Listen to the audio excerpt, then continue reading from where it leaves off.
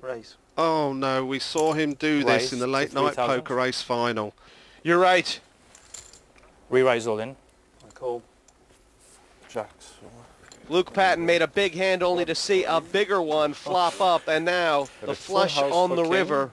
No good against Jack's full.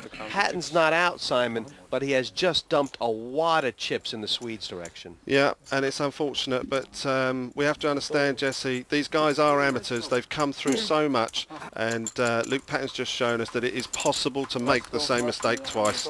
Going on the flop, really. I think it's a very good hit. It's all top European players except Tony G, that is a top Australian player, but it's very tough, so I can't beat them with just skill. I need some luck as well. Looking at the poker ladder, all 5-card hands fall into this poker ladder with a royal flush on top and a high card on the bottom. That's how you decide who wins. Barney Boatman's had a rocky road so far. Pass. 100 to call, and here comes Roy the Boy. Raise to 275. Pass. Almost triple the bet. Queen 10 off suit, a little bit ambitious. When you call. When you've got Call. 5 players behind you, Raul Mestre is going to call with a pair of 6s. Pass.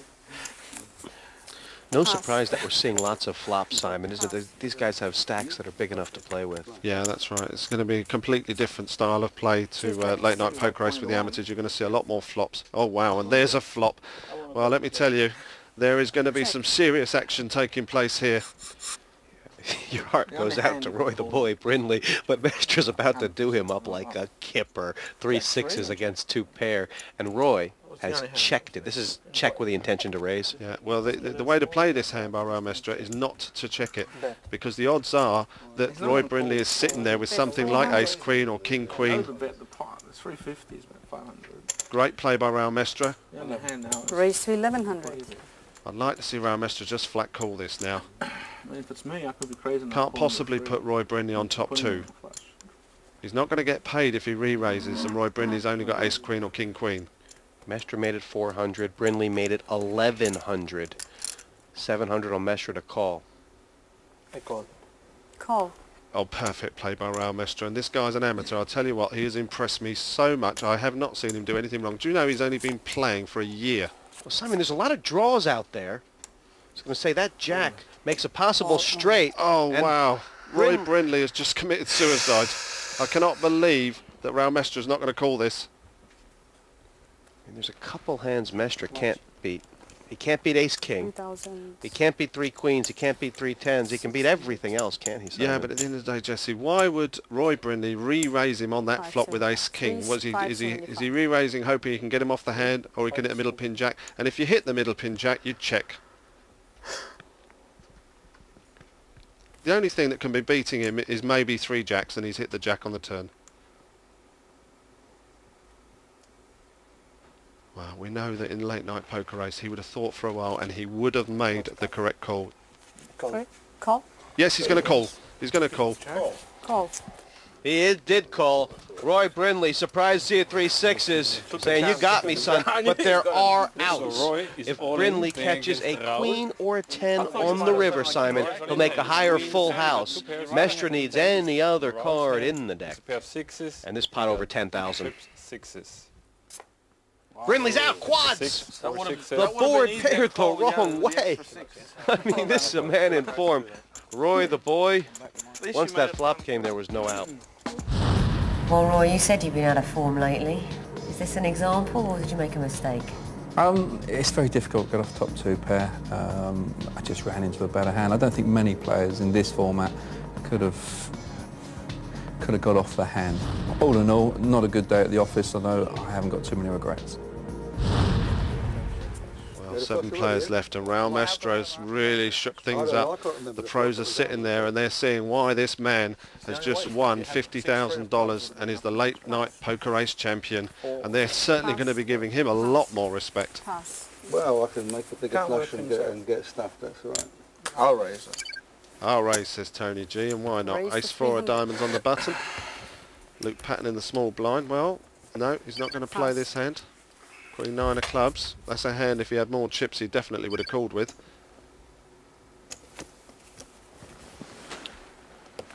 Call. With the hand that Raul Mestra's got, he's actually better raising before the flop and defending his big blind, because you can get into trouble. But he's chose to flat call to try and stop Tony G stealing his blind all night. Check. Tony G's hit this flop. He's got bottom pair and he's going to bet out. Mestra had the better ace before the flop. Now Tony has put Raul in a very thin situation. It's so hard to predict what Raul's going to do. We've seen him raise on nothing time and time again and get away with it. It might work here. 1,000. Raise to 1,000. This guy is great. He don't know poker laurels. Tony G, take it and shove it. 600 more for Tony. Tony G hates to be outplayed. Take it. Pass. Well, it's ironic there, isn't it? The fact that Raul Mestra chose not to re-raise with his ace-7 has allowed him to make this bluff, because it's putting doubt in Tony G's mind. He's thinking, well, he could easily have a jack. What a fantastic statement for this Spaniard to make. He don't care. He don't know no Tony G. It's raining Mestra. I never played a live game against a field full of professional players, and I think it's going to be really different from the last tournament against amateurs, because these people knows a lot about poker. They have more experience than I do, and all I can hope is to get lucky to be into the final. For a chance to win an all-expenses-paid trip for two to Las Vegas, to include flights, accommodation and spending money courtesy of PartyPoker.com, answer the following question. Where is the World Series of Poker held? A. London, B. Monte Carlo, or C. Las Vegas? Channel4.com/poker to enter. What's going on here? We're all giving thanks. That's what's So the bull is loose in this china shop.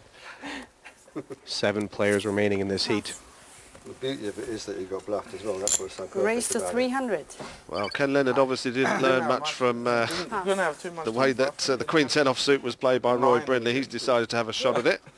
Raised it up. It's a bit complicated with the situation. Oh, and look at this, Luke Patton. Oh, and he's called. What fantastic play by Luke. He's short stack on the table, and he wants to double up with this hand, and he wants to do it against Ken Leonard. Yeah, revenge a dish best served cold, although Patton, by not re-raising, has allowed Pascal Perot to creep in and perhaps spoil the party. Here's the flop. Oh dear, not a good flop there for Luke Patton. One of them's bound to have an ace. I mean, Simon, this is pretty much just a factor of Luke not isolating, isn't it? Well, yes, but you can't blame him, Jesse. I mean, he's short stack on the table, and there's 2 ways of playing his hand there. He can either flat call and hope that the blinds pass. Or, of course, he could have re-raised it and maybe won no more, apart from the bets that are out there. The only reason you call. Poor Luke Patton Oh dear. is in terrible shape. Okay. Luke is going to go out of the tournament here. Luke's all in hand. Yeah, he's actually drawing dead. A king wouldn't help because Pascal already has aces full. And Simon, nothing has gone right for Luke Patton today. You're absolutely right, Jesse. But to be quite honest with you, once Pascal Perot called him on that flop of ace-6 ace, he should have been done with the hand. So we lose Luke Patton. He was 7th in the Late Night Poker Race final, and tonight he finishes 7th again in Late Night Poker Masters. I'm the only one he beat in the fall. Oh, Luke, you made an early exit from that Late Night Poker Race final. It's happened again. Yeah, it's true. I don't think I really learned as much as I should have done from going out early in the previous final. Should have gone all in on the kings, but held back, flopped with the aces. Disaster. But I carried on betting, which is a mistake. So lots to learn. Cards coming out now. It will be Mestra under the gun. And 6 players left. We've already lost 2 British players. We've still got 2 British players, 1 French, 1 Australian, Spanish. Raul Mestra, Late Night Poker Race champion. But don't leave out Ken Leonard, 700. the great player from Sweden. Wow, this was a bit unorthodox from Mestra, raising under gun with king 6 suited, and Perot is on him like a shot. Raise all in. Raised ace queen and re-raise from Ken Leonard. Mestra's thinking, how about that?